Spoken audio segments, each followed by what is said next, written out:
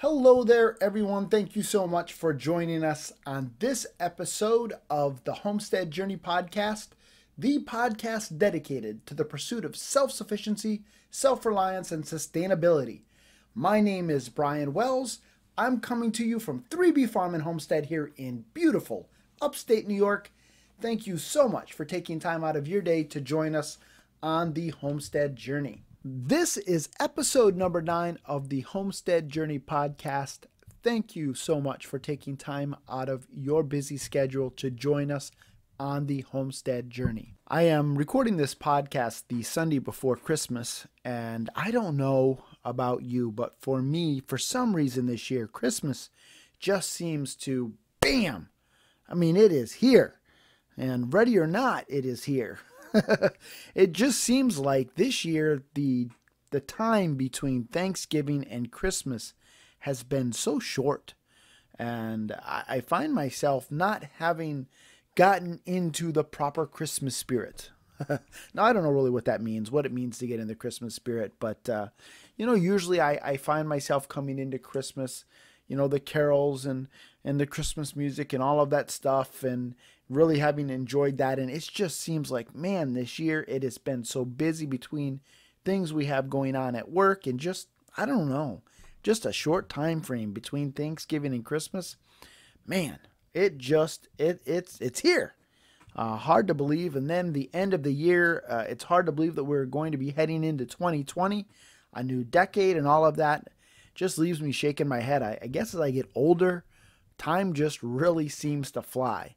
And I'm starting to understand that song from the 80s, stop the world, I want to get off. Yeah, that song.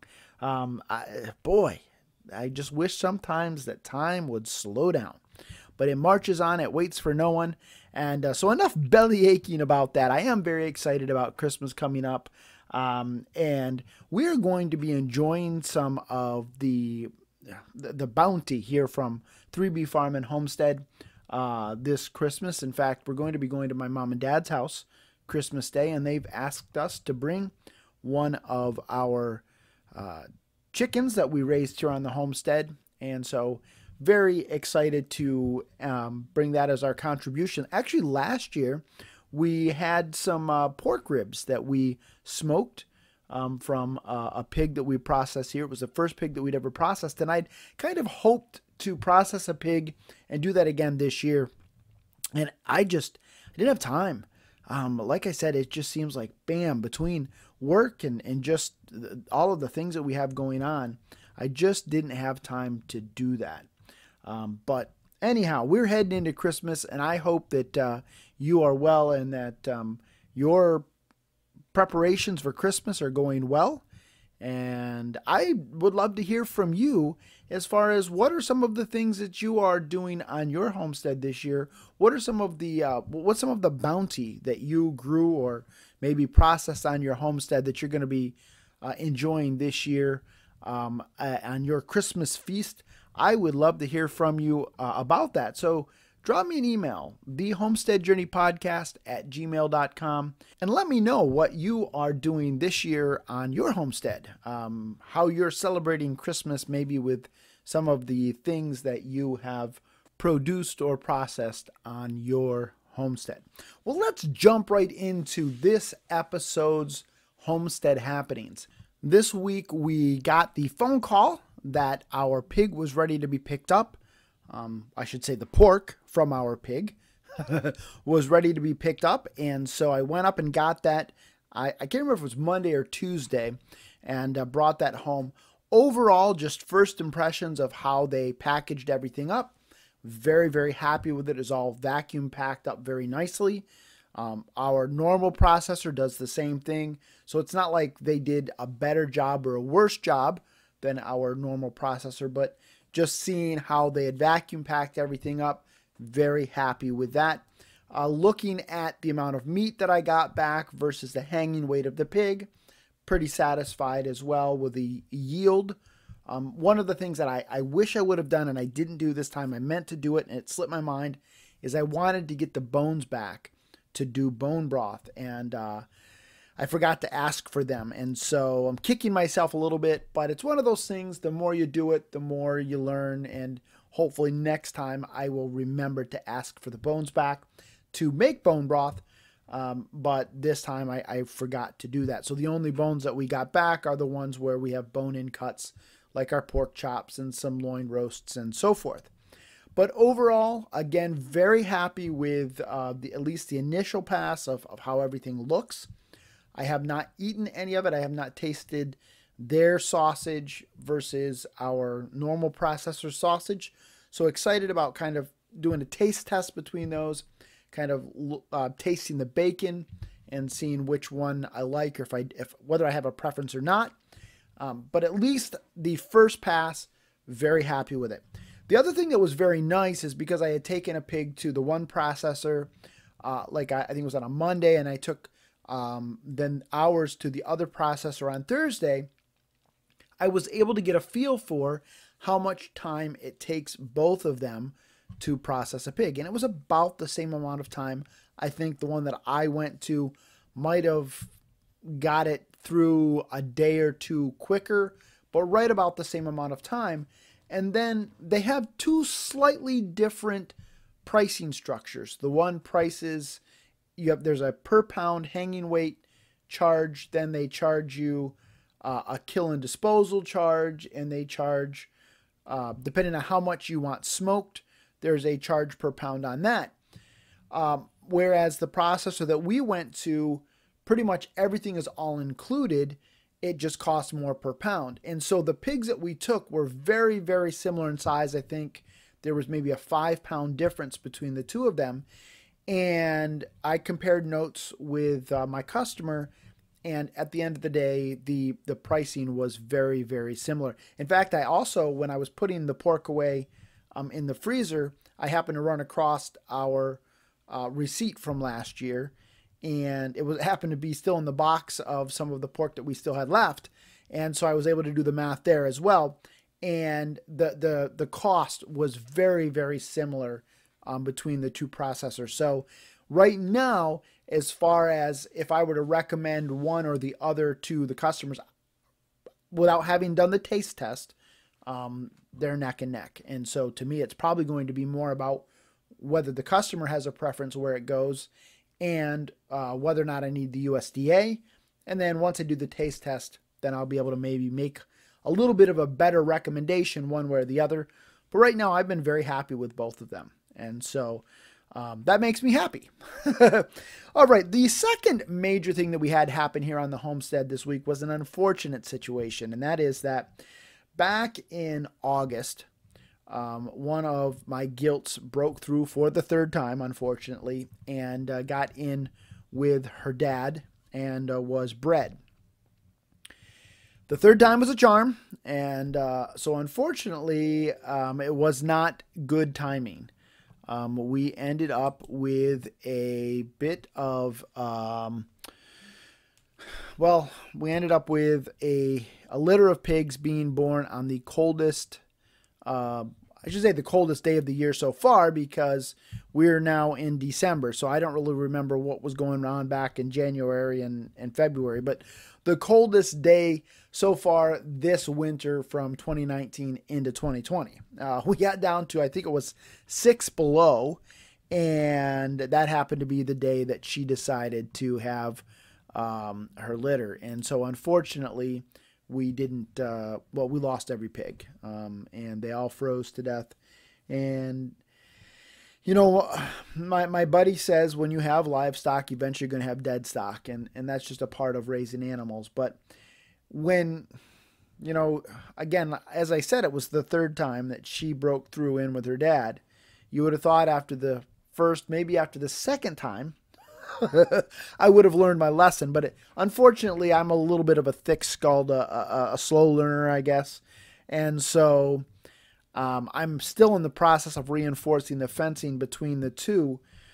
What I have right now is I have field fencing, which, if you know anything about field fencing, it's not, unless it's stretched very, very tight, it's not exactly the sturdiest fencing that is out there. And just because of how my paddocks are done, my field fencing is not very, very tight. And so on either side of that, I have hot wire. But what would happen is they would push debris up against the hot wire and ground it out. And then they were going underneath the field fence and kind of crossing into the other paddock. So I'm in the process now of putting hog panels up through there, just something a lot more rigid that they're not going to be able to kind of push up, nose up, and get under. And hopefully that will put an end to these unplanned pregnancies, because I had one last year as well where I had one of the sows who got bred, and unfortunately, or well, I should say fortunately, she had her litter when it was a little bit more temperate. I think we had a kind of an unseasonably warm stretch where we were up in the 40s, and that's when she had her litter. And then at that point, after a couple of days where they can kind of get used to regulating their body heat, then if it drops down and gets cold, it's not that big of a deal. Unfortunately, this crew was born when it was 6 below. And even though I had a heat lamp out there, it just wasn't enough. I don't have a barn to bring the pigs into. And so I'm just doing this in, well, I have a hut that I've made out of pallets and plywood and some tin on top of it. And that's where she was at. And it just wasn't. It wasn't a good situation, and so that's very, very disappointing, but hopefully I've learned my lesson, and in the spring we will make sure that we have better fencing between the boar and the girls, and hopefully that will keep anything like this from happening again. The third thing that we had happen this week is I had one of my chickens get in with my geese, and thankfully my son was coming by and saw they were kind of attacking this poor helpless chicken and was able to rescue it. And so he brought it in the house. He cleaned it up, tried to get the blood off it as best he could. And now we have it in a dog crate that we have it's our chicken hospital.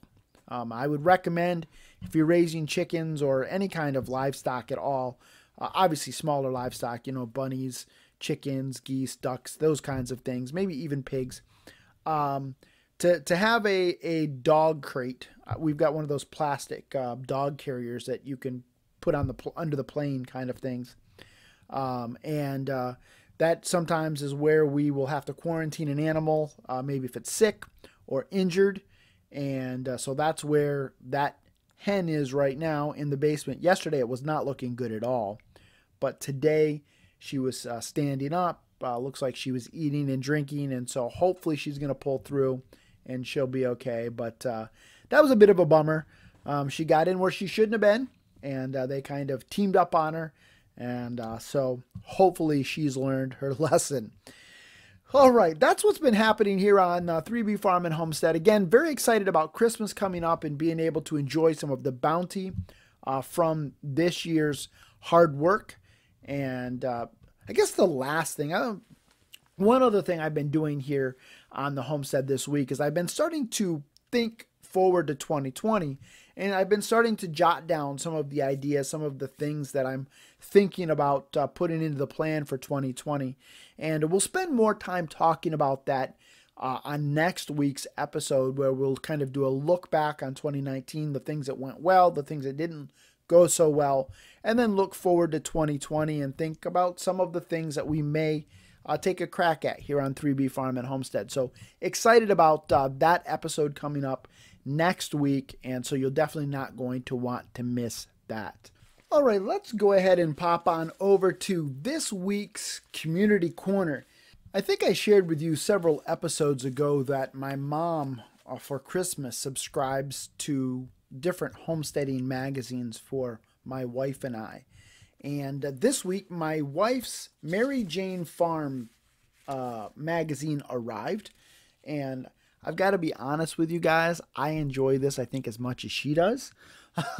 And so I was reading through it this week, and one of the things that they are talking about in there is talking about handmade things that you can make on your homestead to give away at Christmas time.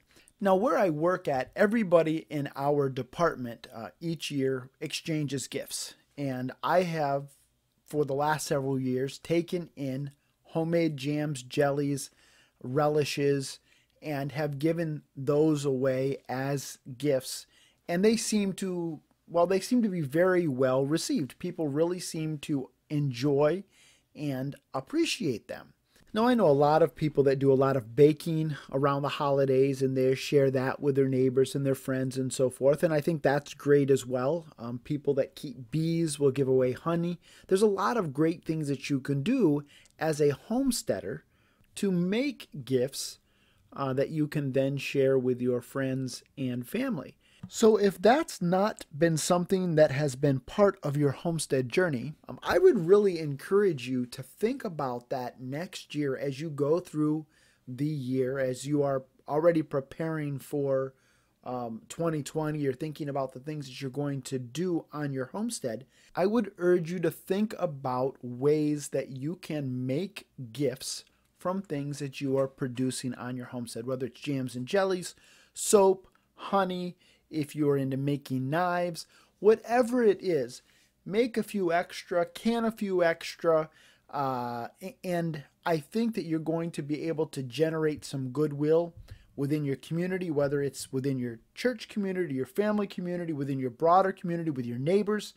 But I really think, especially those people that have kind of questioned your sanity, so to speak, the people that think you're a bit crazy for living this lifestyle, if you can somehow share with them the things that you're passionate about, the things that you enjoy, you may begin to change their mind a little bit.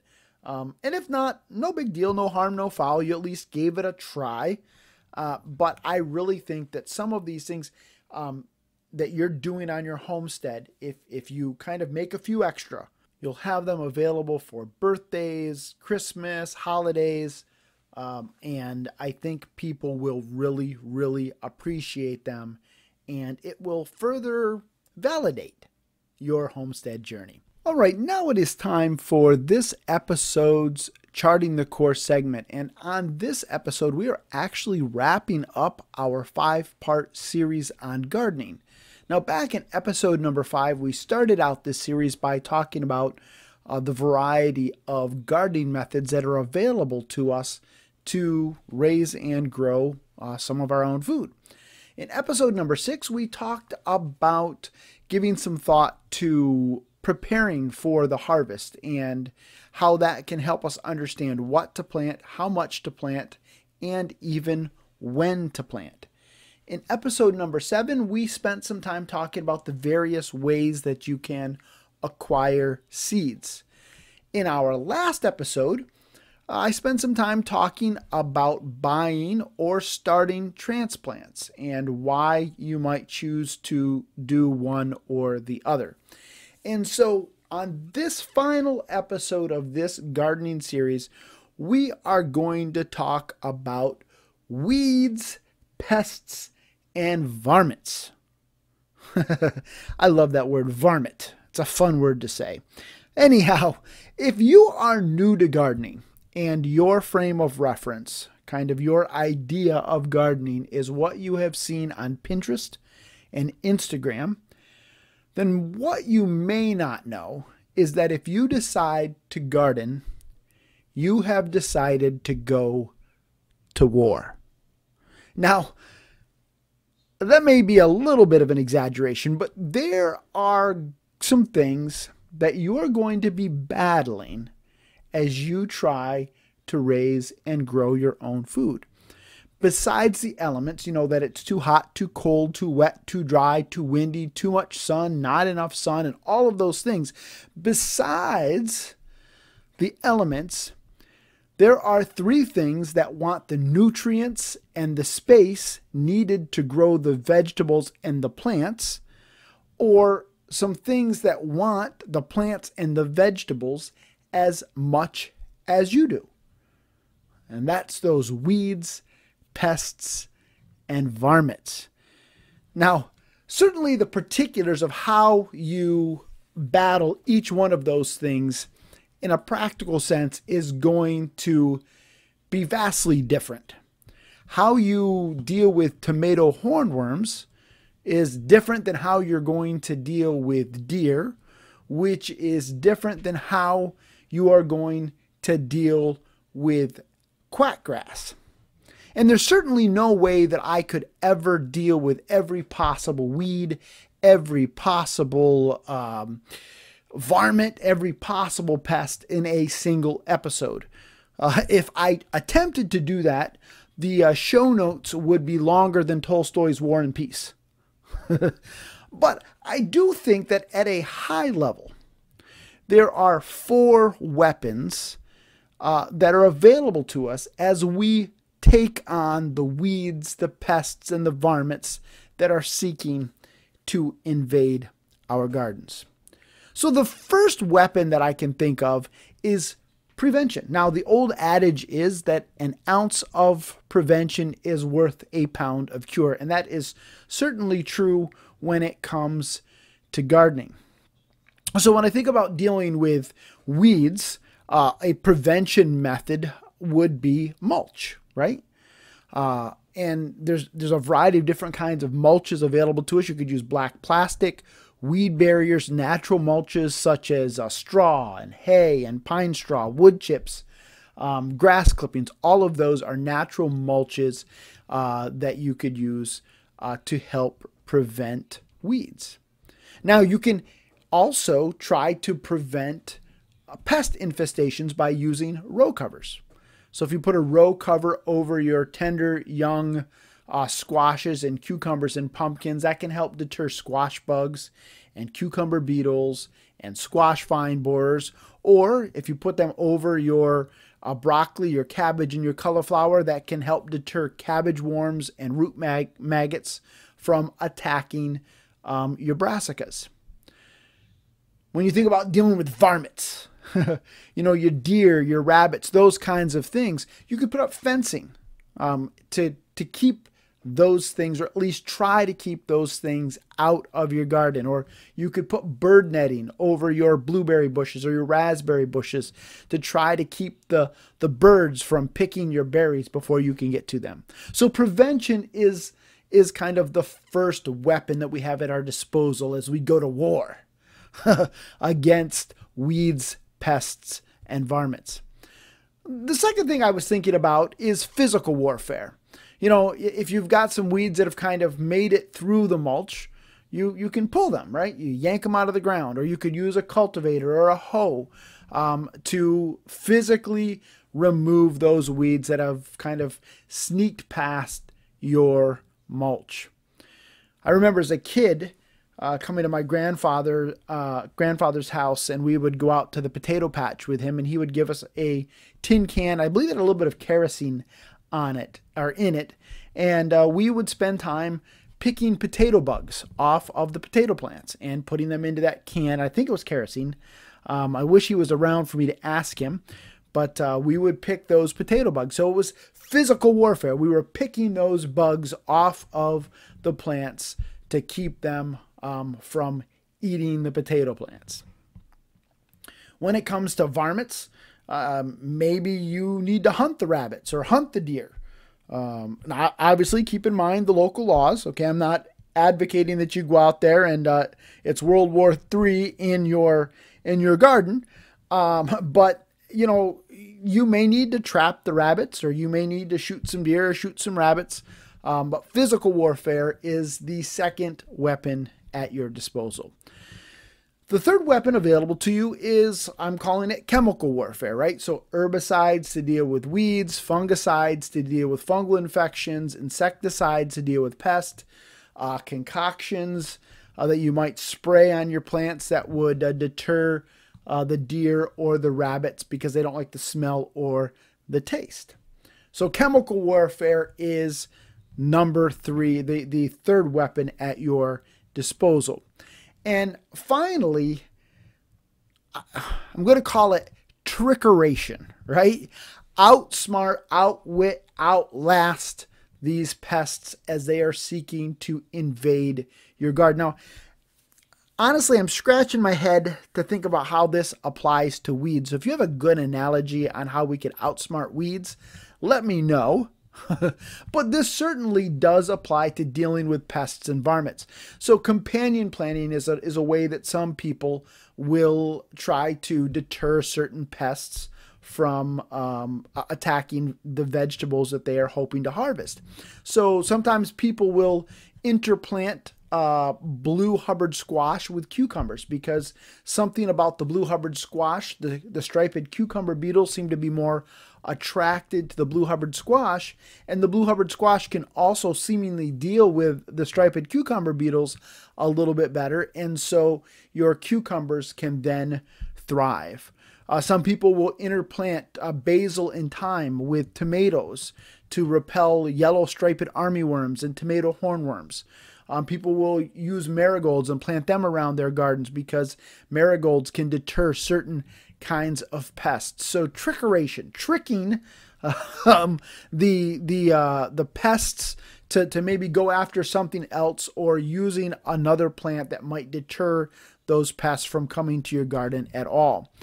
And obviously with varmints, the scarecrow is probably the most obvious example of trickeration. All right, the old scarecrow that we put out there, that kind of looks like Farmer Bob in the field, and that hopefully will scare away the deer or maybe the birds, or it will scare away the rabbits.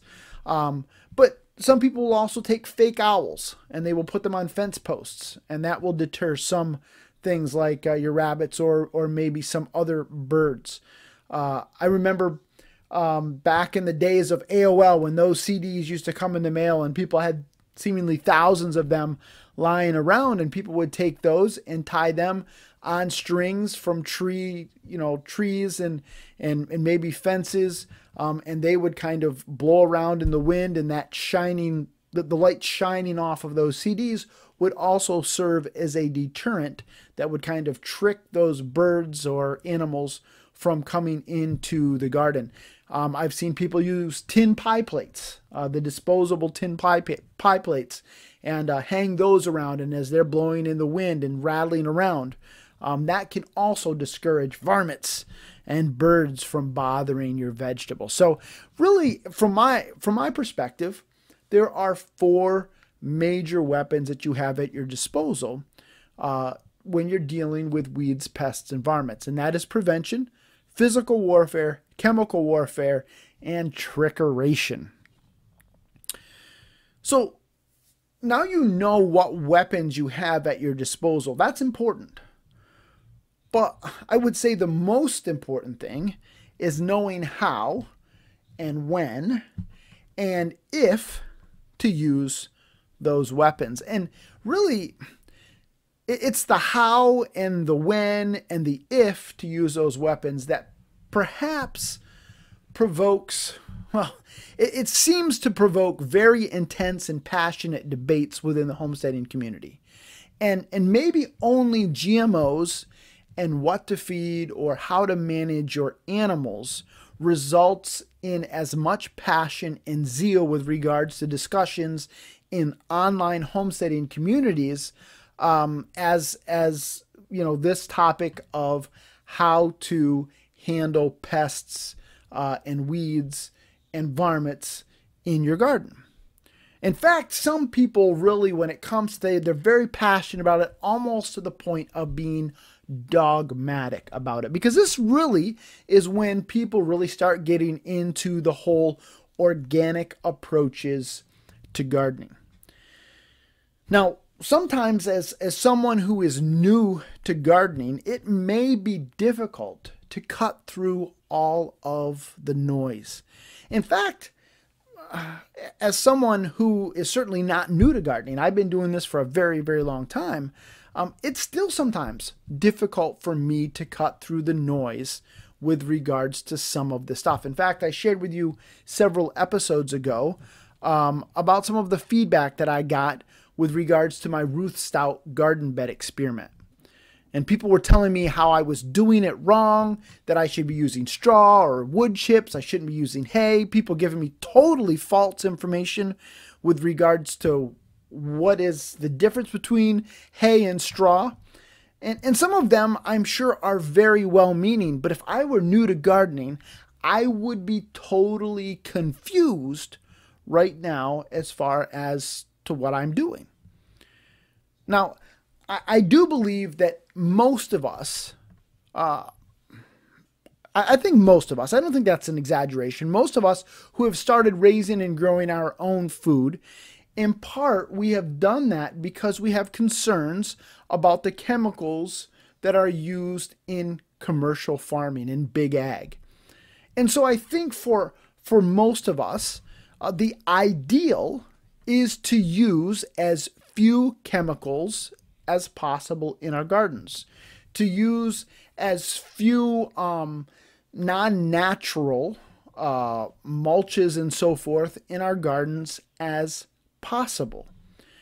We want to use as much natural mulch.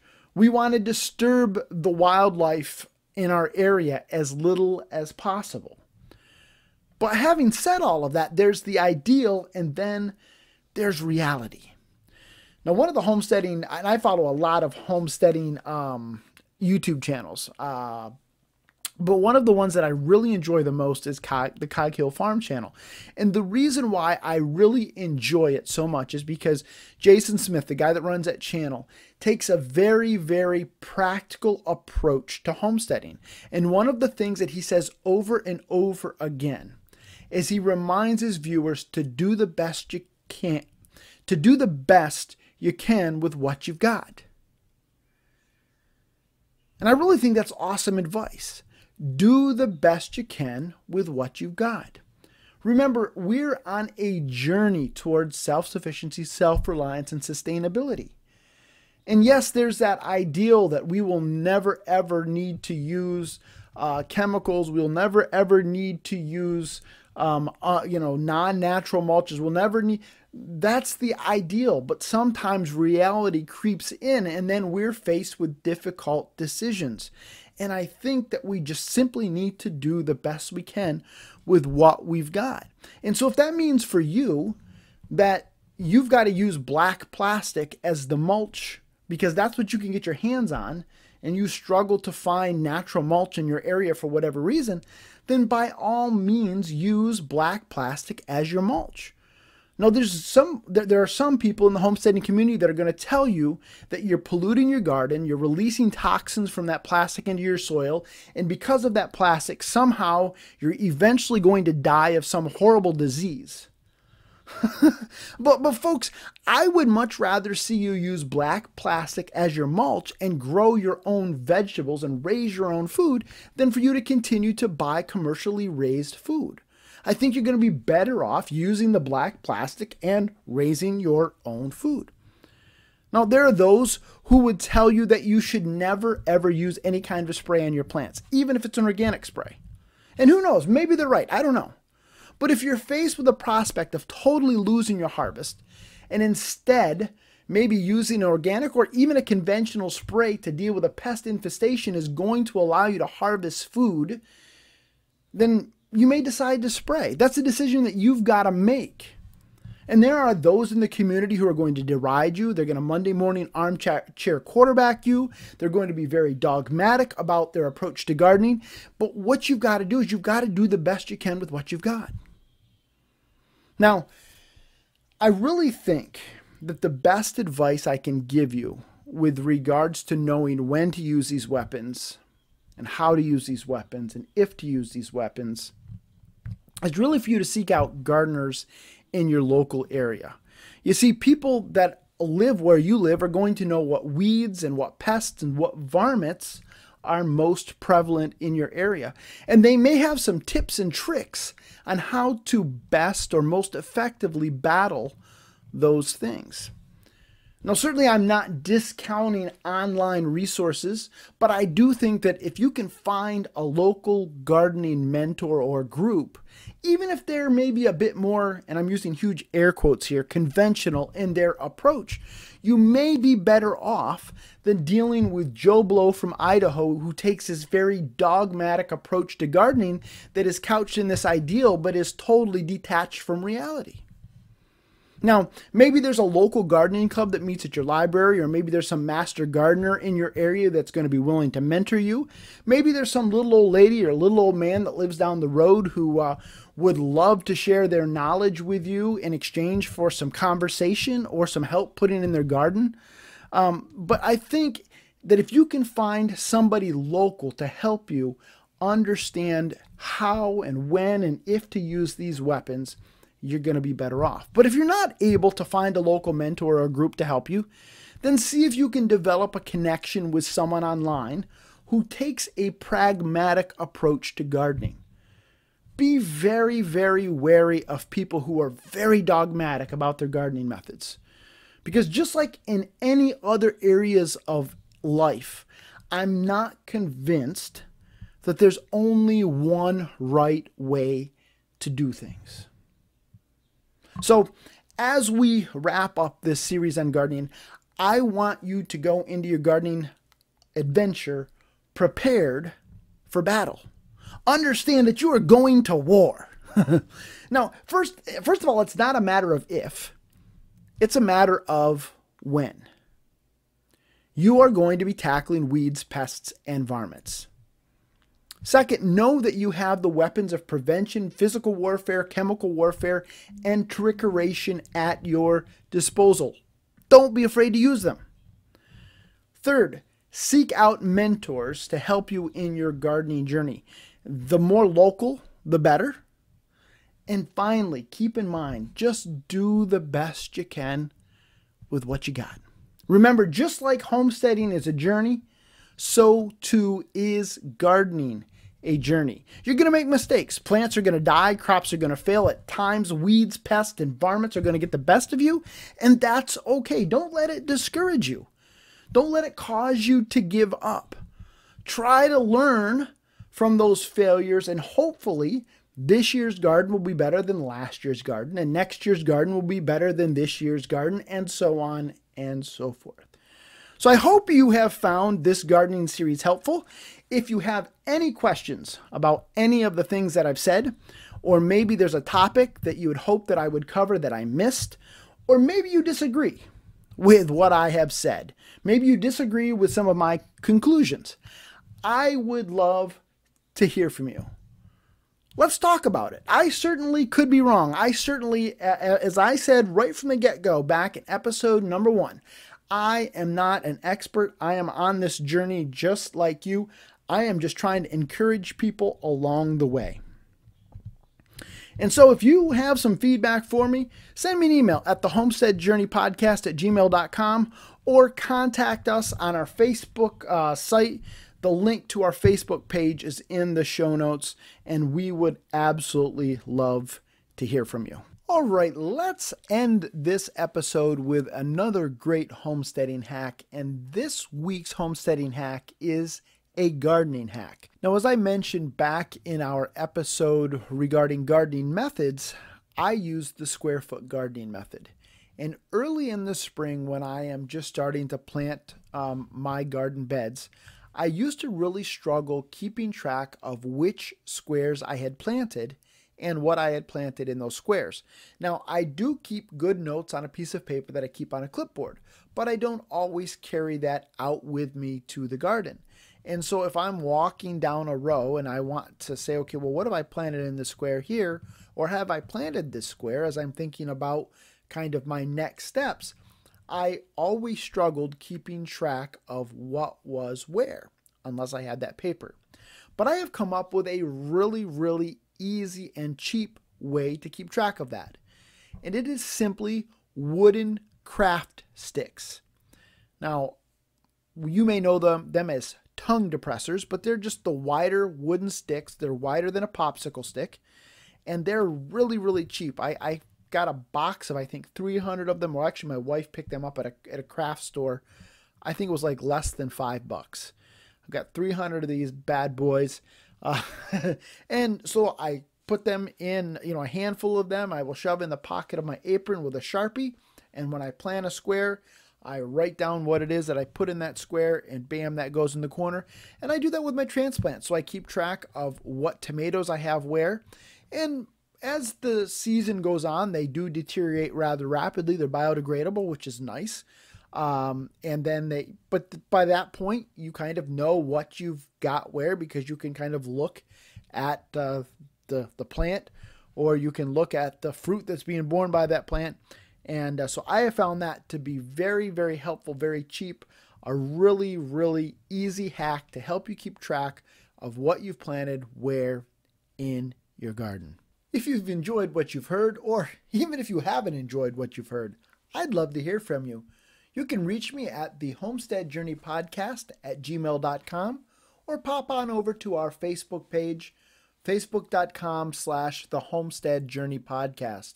And if you haven't already, I'd really appreciate it if you'd leave us a review on your favorite podcasting platform, and also share it with other people that you think might enjoy what we're doing and might be encouraged on their homestead journey. Until next time, everybody, keep up the good work.